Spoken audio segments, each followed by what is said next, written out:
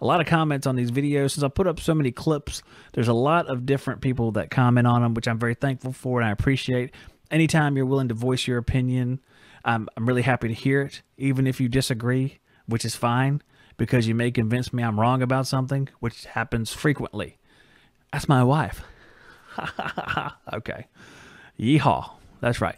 So let's take a look at this comment right here. This is on the Boilers Don't Belong Here video. Go back up north, pal, to the boilers, referring to them entering the south, which they should never be here. They should never be here.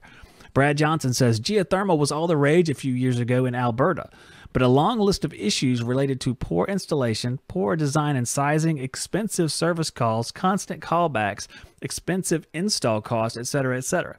My advice to customers on Geo is to seriously consider other alternatives, which is pretty interesting. And I put this comment up here. I don't have a lot of experience with geothermal, but anyone out there in the chat can voice their opinion on this, because most of the time when I hear about geothermal, I do hear it's expensive, but I also hear that it's worth it. And sorry, the call now thing is blocking this, but you guys could probably hear me read the comment and figure out what those words are behind the call now button. So if you have an opinion on this, I'd love to hear it, because it was interesting that I got this comment. This guy is in Alberta, so that's Canada. So you figure they would like geothermal, but I don't know. Kind of interesting right there. If you want to watch more videos just like this one, click on this playlist. And if you want to see a new video you might not have ever seen before, check out this one right down here.